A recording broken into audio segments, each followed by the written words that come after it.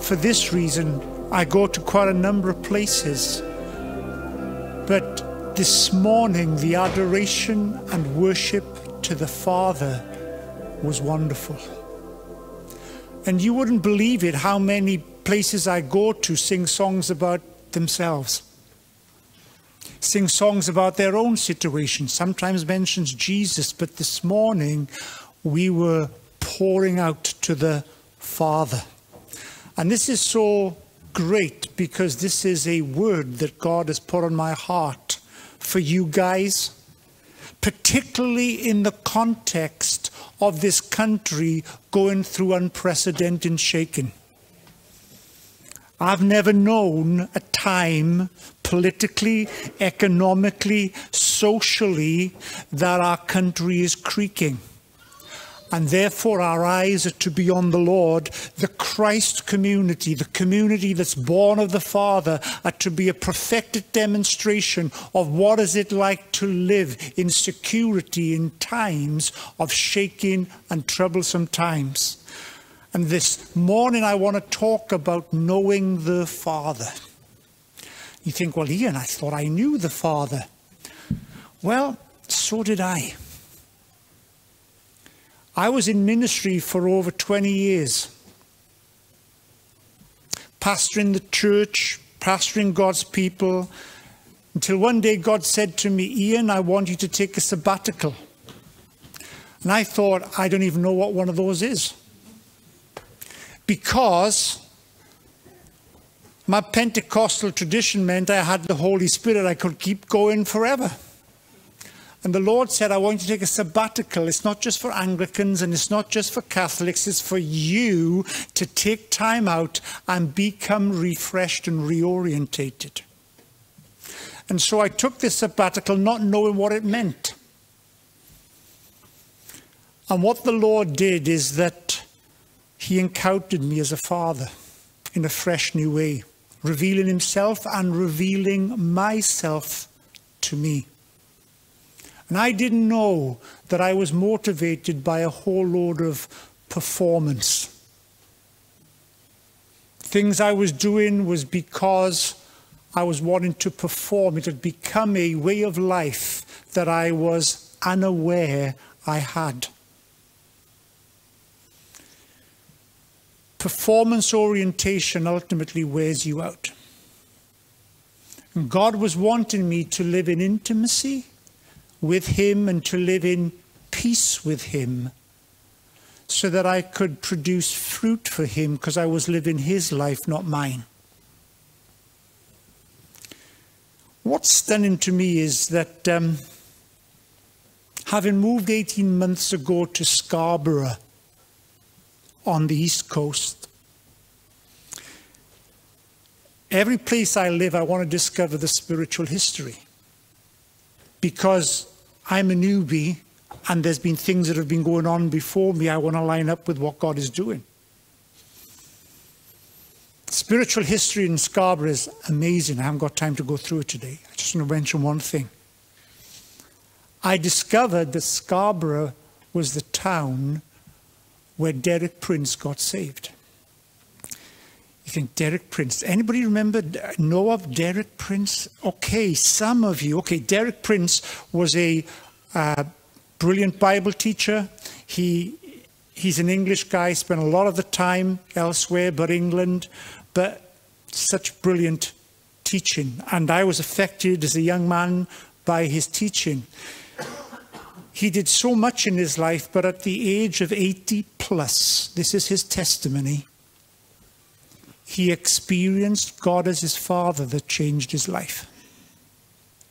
After all that he had written, after all that he had preached, he experienced God as his Father at 80 plus years of age.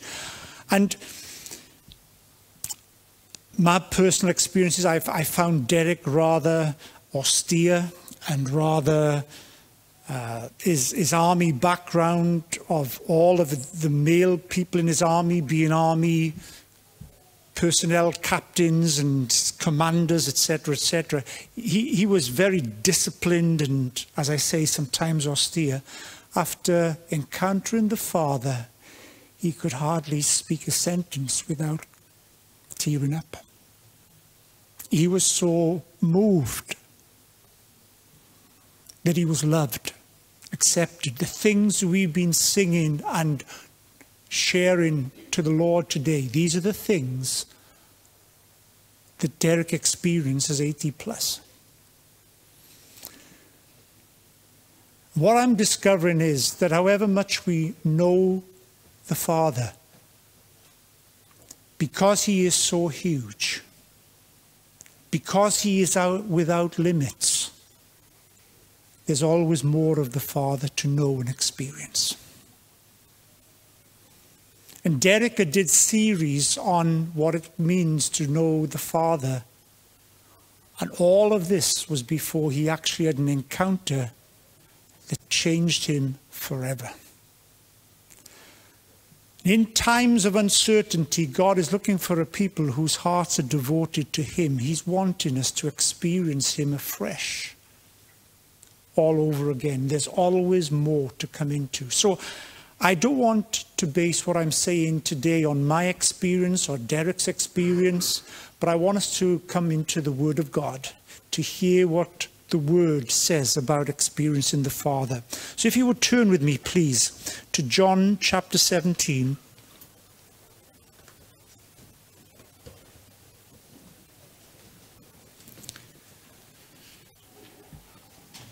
It's not that my experience isn't valid, but do you know what? God is such a loving, creative Father.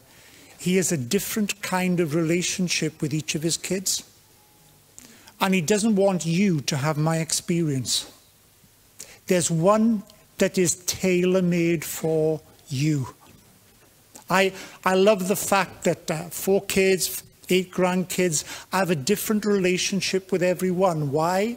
Because each of them has a different personality and they bring out something in me toward them, and the dynamic and interaction that I have with each of my kids and grandkids is unique and different. God made you in his image and likeness. You are unique. He doesn't want to duplicate the relationship with somebody else that he has with you. He wants something that's unique toward you.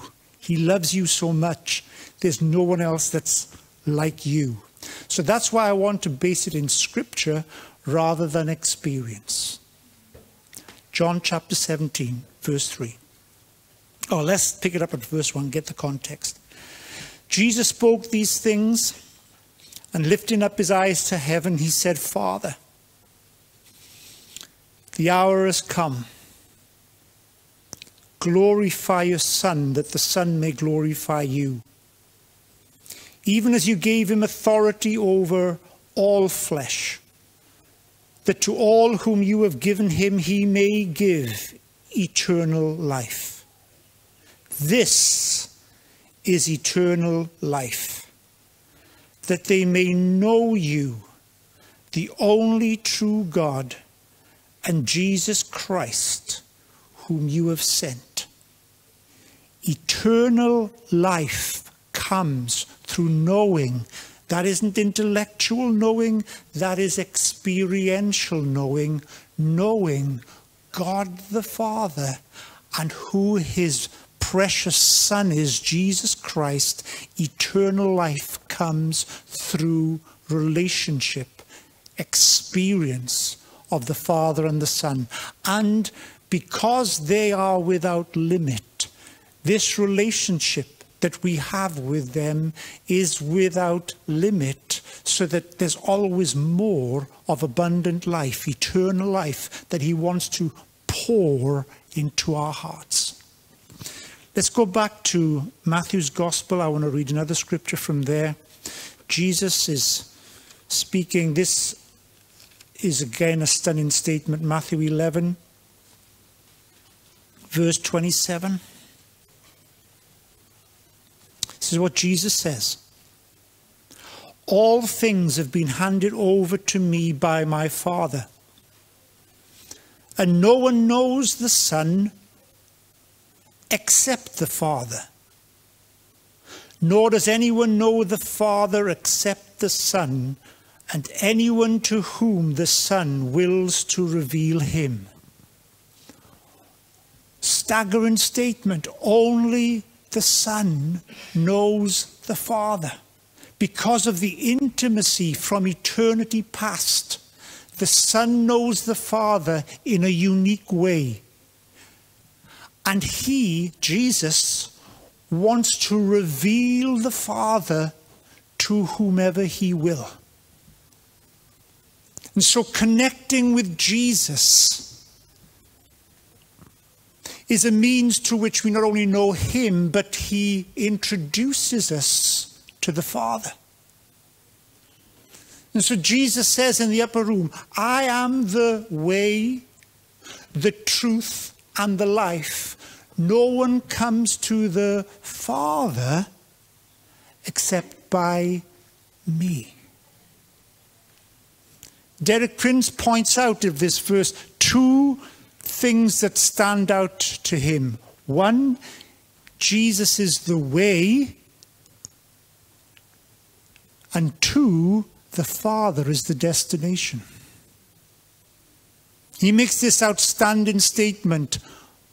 Most believers are on the way, but few have made the destination. The destination is the Father. A relationship of love. A relationship that establishes us in our true nature of who we are to be as sons, both men and women, sons, receivers of the spiritual inheritance of our Heavenly Father. So I want to just briefly give you 3 hallmarks of what I've come to realize are things that make clear that we've experienced the Father. I want you to know I'm still on the journey. For me, there is even more. I'm grateful for what I've received, but I don't want myself or anyone in this room this morning to be content where we are when there's yet so much for us to come into, especially in the context of our world right now that's being shaken, that we want to be connected to the unshakable one, the Father who does not change. There is no shift in shadow in him, that we can represent the Father into our world that's increasingly running out of options for where they can find security. It's always going to be in the Father. You are honored.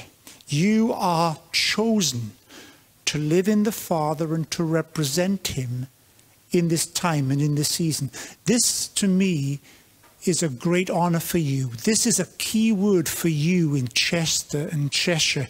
You are people that he's raising up in shaking times to represent the unshakable person and his unchanging kingdom. So here are the 3 hallmarks of knowing the Father and also knowing the Son.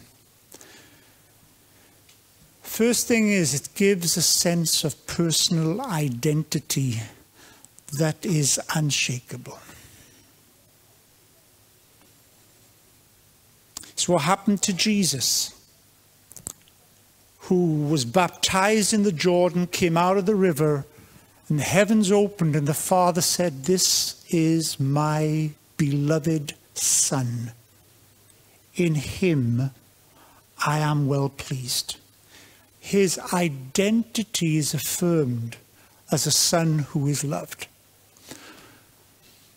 But it's not about me telling you that. It's what is the Father telling you? What is coming out of the Father's mouth that gives you that security? I'm very grateful to church leaders. I'm very grateful to people who have been influences in my life. But ultimately, it's not what comes out of their mouth. It's what comes out of the Father's mouth that brings security, sense of identity.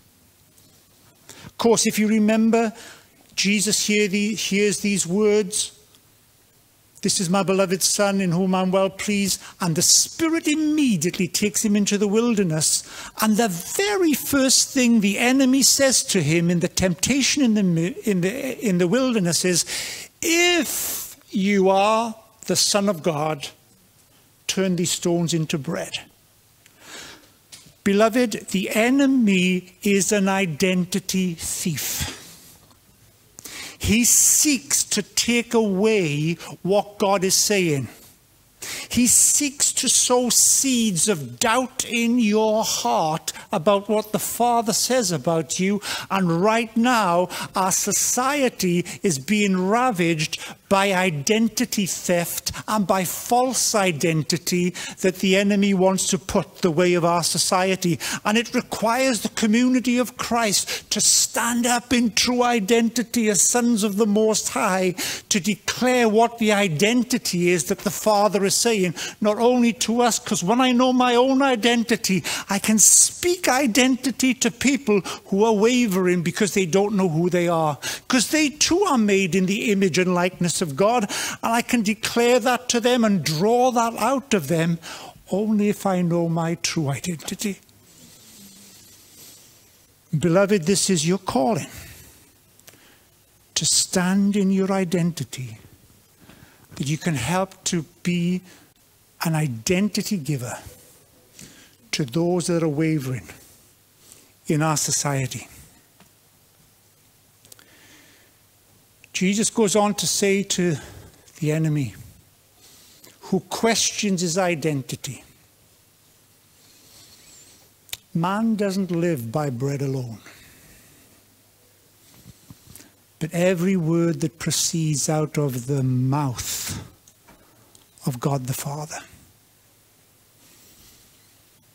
What God is saying to you, what the Father is speaking to you right now is the most precious thing you could ever receive. He never has throwaway words. He never has casual conversations. His words are spirit and life.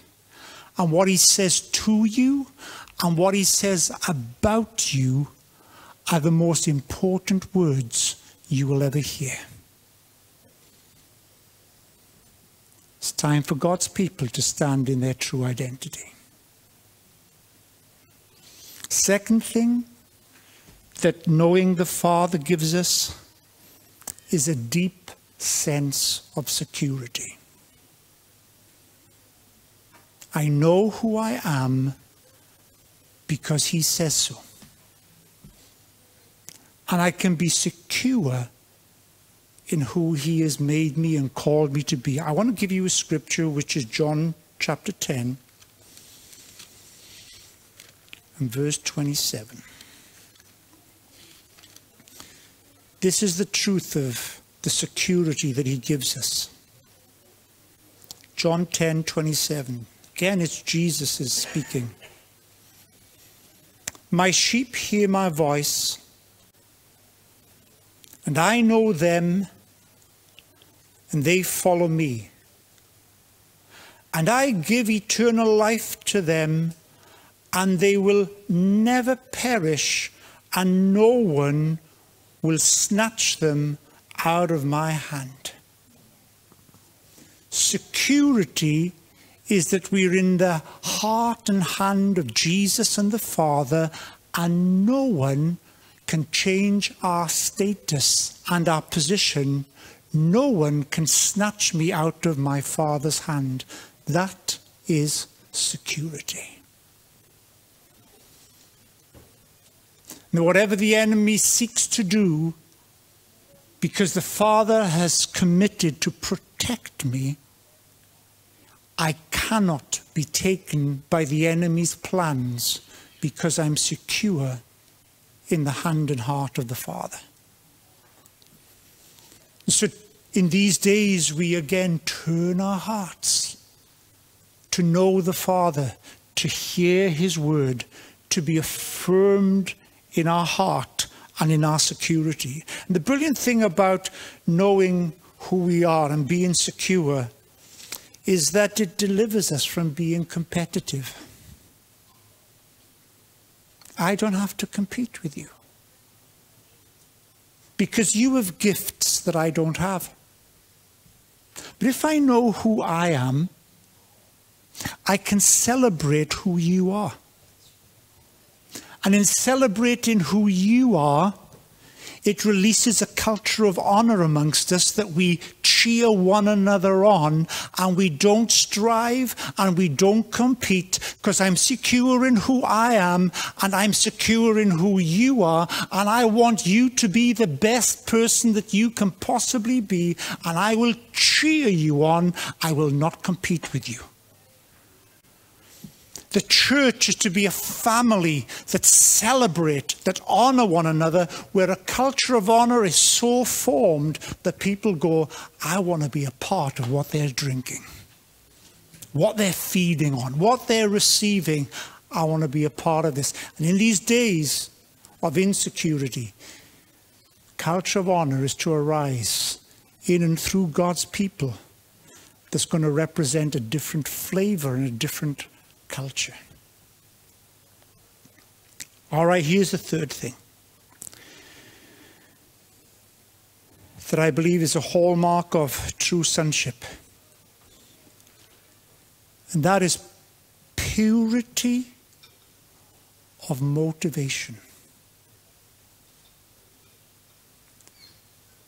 Jesus says, I only do the things that please the Father.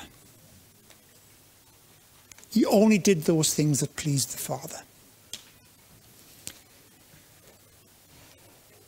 When we receive agape love, and none of us are born with it, we all receive it. We love agape because he first agaped us. So it's a divine love. It's unconditional. It's just so resourceful and amazing. And so we receive agape from one source, that is from above, from God himself. And having received agape, Jesus says, as you've received, agape one another. And so I give to you what I have received. I didn't have it first of all. I received it. Now that I've received it, I can give it. When you receive agape, it's so pure, it has no agenda in it at all. Agape never seeks its own, it always seeks the benefit of the other person. And once you receive agape, it's so beautiful, it is so pure, you always want to please the one that you receive agape from.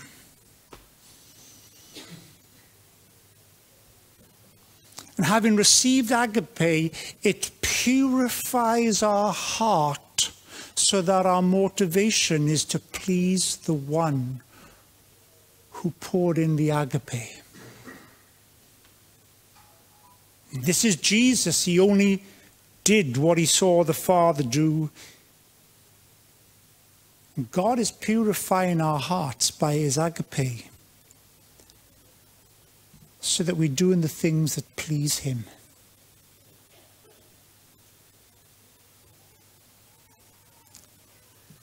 So these hallmarks of identity, of security, of purity of motivation,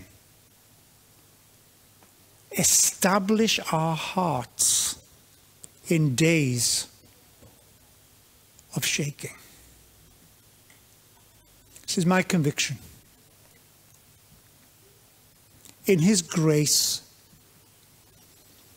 God has a deep love for this nation. I don't understand it,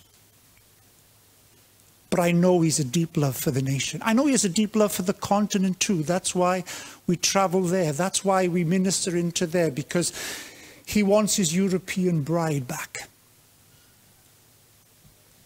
But there is something about this nation, and I don't understand it, but in the economy of God, he has used this nation to take the gospel to the ends of the earth.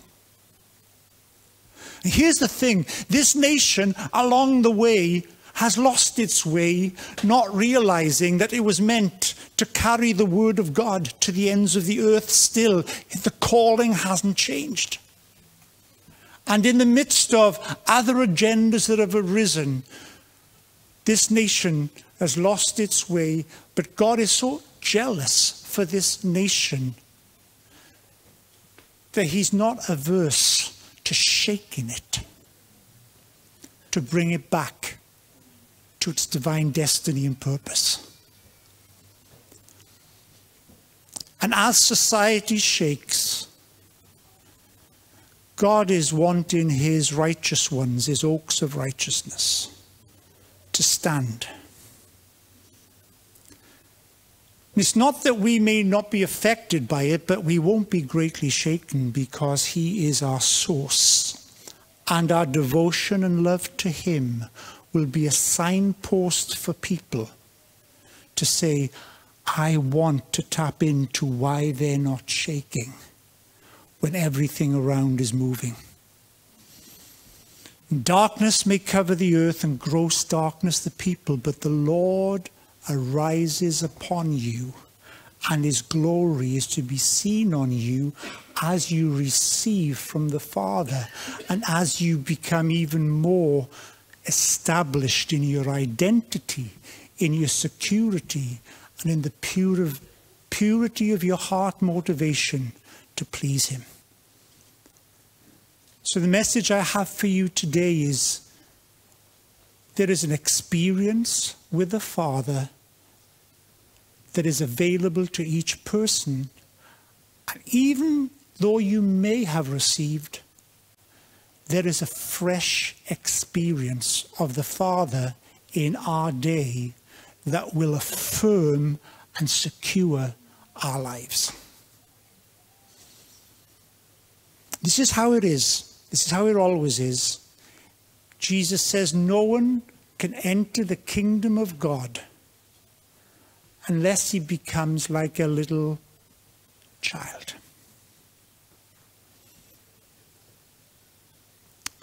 It's not to be sophisticated. It's not to be intellectual about it. I'm not anti-intellectual. I wouldn't have done what I did in my studies if I was. I'm not anti-intellectual, but primarily we're not to be led by our brain. We're to be led by our spirit. God is looking for childlike simplicity